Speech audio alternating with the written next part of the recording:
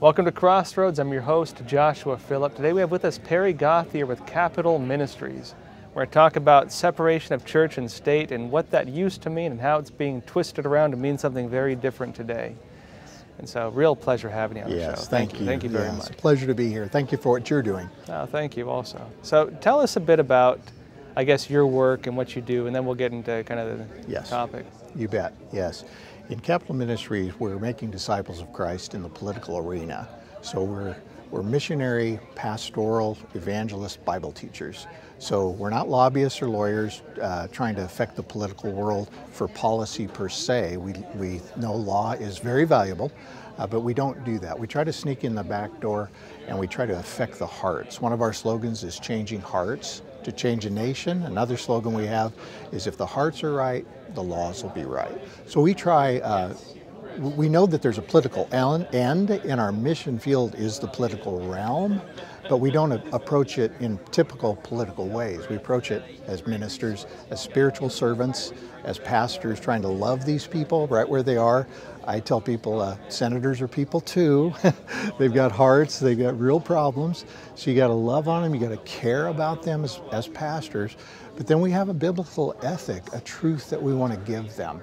It'll help their personal life and it'll help their public life and their public service.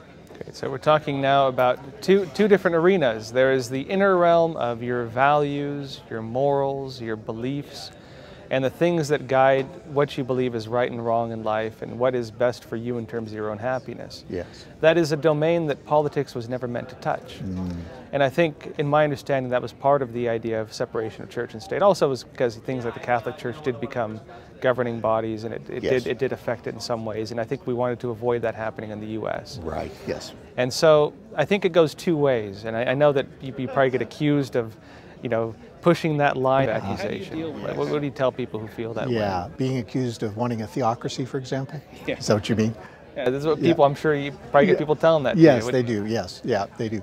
We just say that we believe that the separation of church and state, the way it was intended in the founding of our country, was basically to not, when the First Amendment says Congress shall make no law establishing a religion, in context, that means a Christian religion, because America was 96.4% Protestant, 1.2% Catholic, 99.6% Christian, at least in profession. That's just who we were, at least by profession. So in that context, what they're saying in the First Amendment is Congress shall make no law creating a theocracy, in the sense that, like the Anglican Church over in England, that we won't have a forced Anglicanism on the entire country. So they fled for religious freedom. So the separation of church and state was, and as expressed in the First Amendment, is only about that. There won't be like the United States as a Presbyterian nation, for example, or Catholic or Episcopalian. So that freedom is meant to be there. So as far as being accused to want to set up a theocracy, we don't, because in Capital Ministries we teach that there's 5 separate institutions through which God has delegated divine power onto the earth. There's church and state, there's marriage and family, and there's commerce. Each of these have a beautiful design by God to do something unique in culture. Well, the church and state are 2 separate institutions. The church is to evangelize the world, to tell the good news of God's love, His ethics as expressed in the scriptures. But the state is to enforce and, in a sense, force a certain morality. George Washington said in one word, the definition of government is force. So we want to keep these 2 institutions separate because God has designed them to be separate. So institutionally separate with different roles, so we're clear about that and we teach that. We teach our senators, our lawmakers, you keep those separate. One senator said, they got to play in their own sandbox, right? I said, yes, sir. But they're not influentially separate. The church and people of faith have always, it's only normal for people with their worldview to try to inject that into the political realm. I like to say, your ethics will, unless you're a hypocrite, your ethics will percolate up and percolate into your political view. So you go to Afghanistan with the Quran, etc. It's normal for those people to have a Quranic Islamic ethic bubble up into Sharia constitution. What's that? That's a law. So that really is quite consistent. The question is whose worldview? And we have freedom to discuss different worldviews, but that's kind of how we. And this is an important discussion. So what you're talking about is something that's rooted in traditional law and traditional government and the way societies were structured. Yes. If we go back into more ancient times, you talked about the divine hierarchy. Right. The belief that there is a tier of how morals stretch and order stretches into the human world. Okay. And so they talked about heaven, right?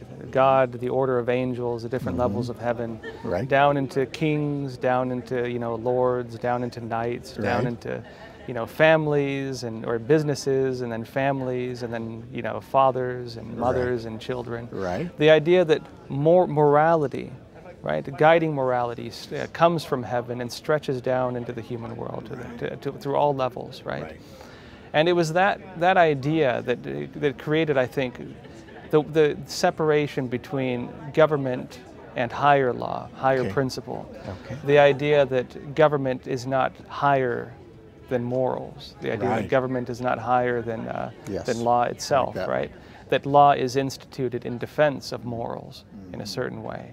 And I think, as a society, we've had trouble with that because we've had people who don't believe in morals come about, Right. and people who don't believe in anything come about, and Yes. people who very actively want to destroy these things come about, such Yes. as with communism. They talk about in the Communist Manifesto, communism destroys all religion and all morality. Yes. And Yes. so there is a very strong battle of ideology and battle of values in our world today. And Yes. under the communist ideology, for example, which is still playing a very large influence through socialism, Yes. of course, you had institutions that tried to stamp out religious belief. In China, for example, they had the Cultural Revolution, which destroyed, killed priests, killed monks, Yes. killed Taoists, Oh, yes. and created new forms of those religions under state control. You had the China Buddha Association, for example, and different associations for every religion, Wow. which said you cannot recognize a power higher than the government.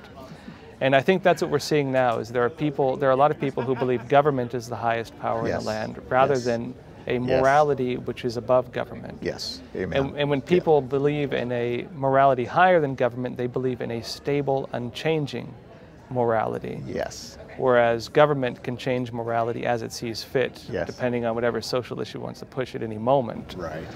And so this is a very difficult environment, I'm sure, for people in your position, where Yes. you're coming from the moral stance and talking to people in government who are Yes. dealing with this very live conflict. Oh, yes, absolutely. I remember a senator years ago said, Perry, I just struggle with coming to study the scriptures with fellow senators and yourself as a pastor in the State House here.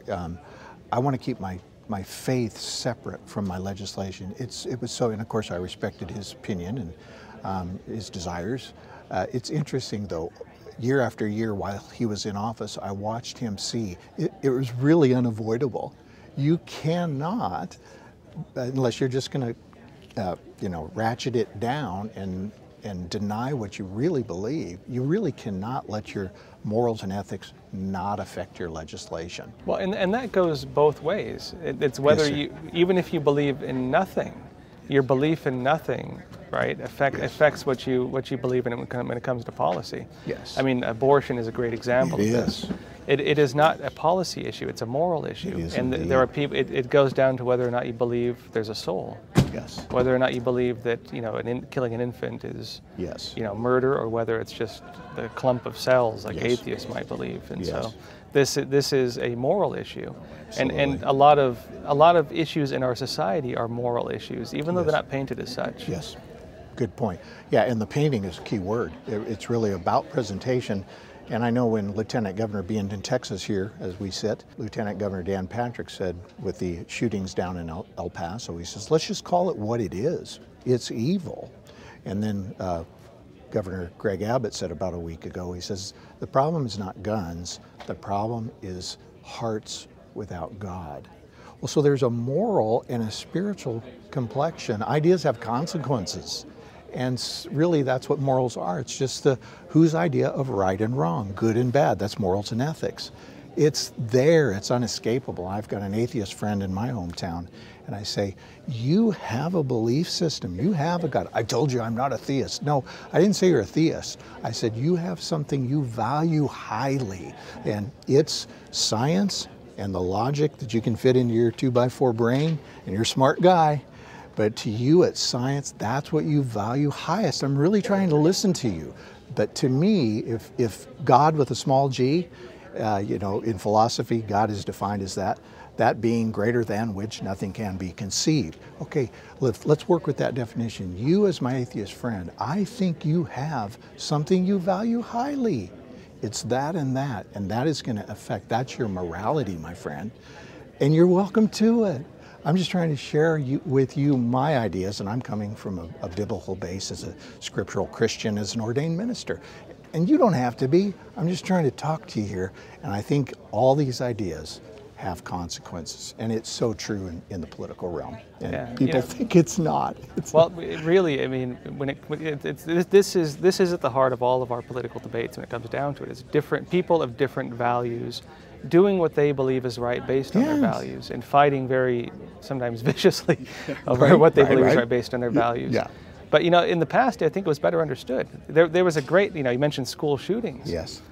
There's a great case that, well, I mean, a terrible case, I should say, which is often forgotten about, which was one of the first cases like this, and that was Leopold versus Loeb. Okay. And what happened was you had two extremely well-educated, you know, kids, teenagers, who decided one day to commit the perfect crime. And they kidnapped one of the kid's younger cousins. They raped him, they murdered him, and they hid his body in the woods, and they dumped lime on his body, and they left it. And basically, there would be no way they could have traced it to them, but one of the kids dropped his glasses on the way out, and he had a very rare prescription, and they found it and traced it back to him. Oh my. And when these kids were put on trial, it started a real conversation in society. And it was one of, how could very well-educated kids with all the faculties of reason, with all the faculties of logic and all the faculties of science, commit such an atrocious act? And they said, well, they're taught that there is no God. They're taught that there's no such thing as morals. A person like this, why should they care whether they commit good or evil if they don't believe in good and evil? And that was an interesting point that it was an interesting debate that I think society just never really properly had. Is what kind of people are we creating when the ideas of morality itself, whether is murder bad, is stealing bad, are things that affect the joy of others, right? If it benefits you, should they be considered good or evil? Right.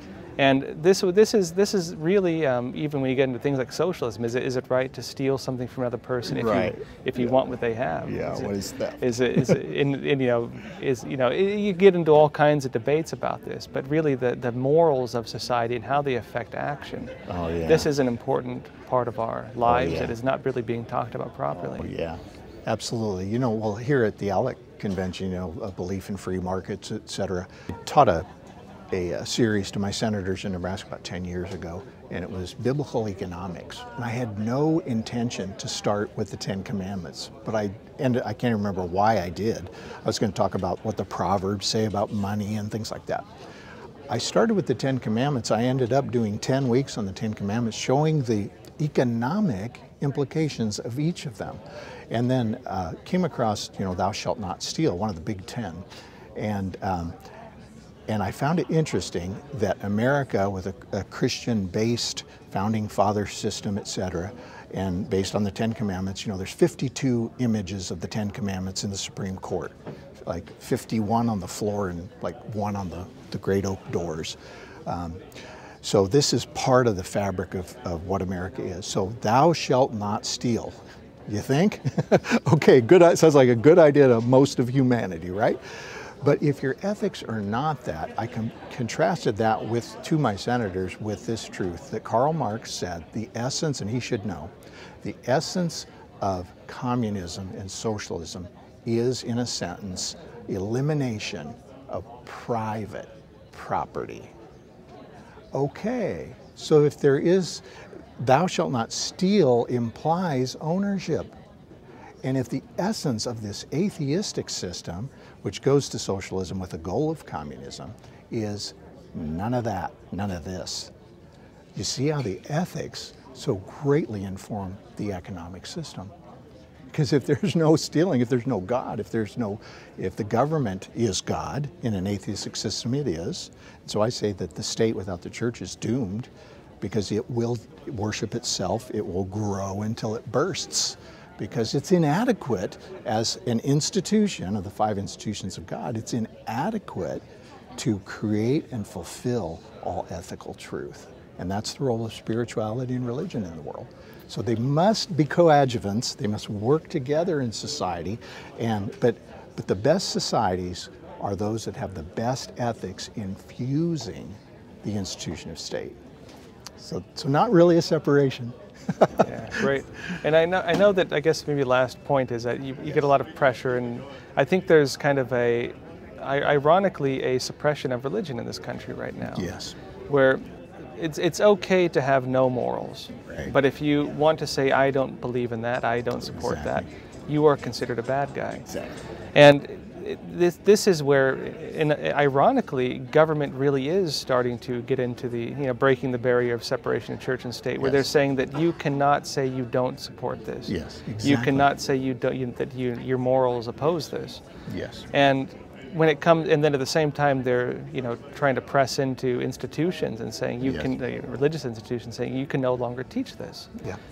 And I think we're heading in a very dangerous direction with this. And what are your thoughts being on kind of the front lines of this? Yes, yeah, it's dangerous indeed. Really, it's a form of theocracy. It's a anti-God and atheistic, if you want to call secular humanism, saecula means time or the second. So the secularist is all about time. His shoes are nailed to the floor and there's no lights coming in the upper story. There's no divine. It's all about right now, says the secularist.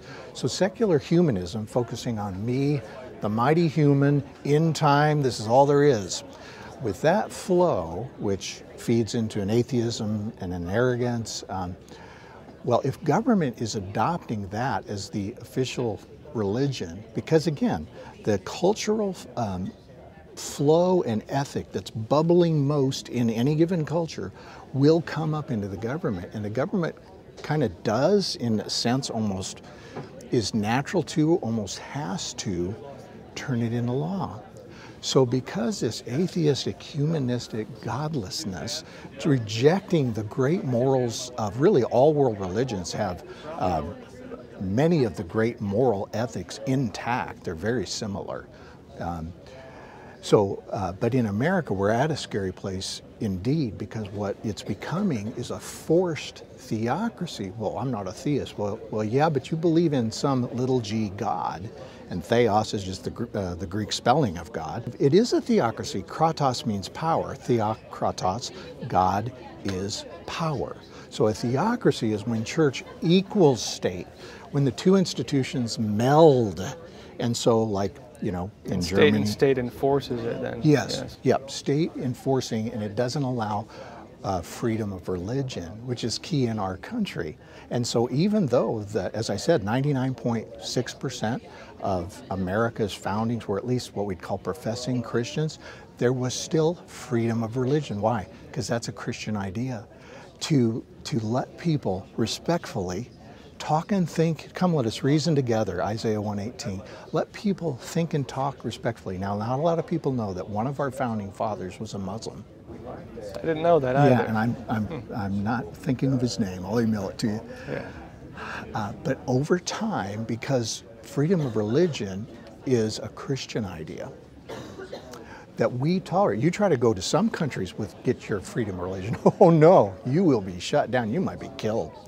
But here there is that freedom. Well, here's the neat story about that Muslim person. It's neat to me as a Christian minister, that over time, through respectful conversation and debate, let the debate begin.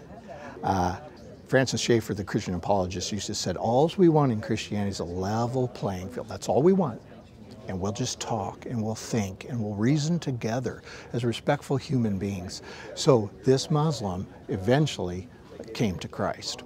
So which warms my heart as a Christian, and I love Muslim people, but I'm not of that ideological worldview.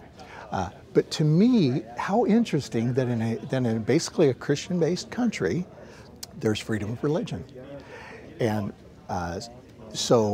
and that is also with the scariness of the current times as we get farther and farther from true religion, true, solid, sound, proven ethics that cause cultures to flourish. One of my sayings is that in Nebraska we have a unicameral, but the members of the unicameral are called senators. So I developed a saying for them. I said, senators, did you know that civil servants are societal saviors, sort of? Pretty funny. And I say, now I'm an ordained minister, so I'm not saying you replace, Christ on the cross. He gives personal salvation from individual sin. I'm not saying that, of course, that would not be true or right. But you know what? You are. If you do your work right in the institution of state, you will, in a sense, save society. What's the difference between North Korea and South Korea? Atheism and non-atheism. Well, you look at night at the aerial photograph, I'm sure you've seen. It's black, it's cold, the shells are empty, the people are in grinding oppression. But where there's freedom of religion and freedom of thought, and including Christianity, that is lit at night. And I think it's just graphic to the reality of the governments. Frank Turek, a Christian apologist, says the only difference between the two is the government. So who's a societal savior, sort of? The South Korean government. Now, what are the ethics behind it? What is the worldview and the religion that is percolating up to produce these? It matters. Ideas have consequences, and value and ethics, that's where it's at. Great. So where can people learn more about your organization? Well, thank you for asking. Yes, Capital Ministries is our organization. www.capmin.org is our website, and we're a worldwide ministry, and capmin.org, capmin.org. Great. A real pleasure having you. Oh, you too. Thank you. Appreciate it. Thank you. Everyone, thanks again. Please remember to like and subscribe. See you next time.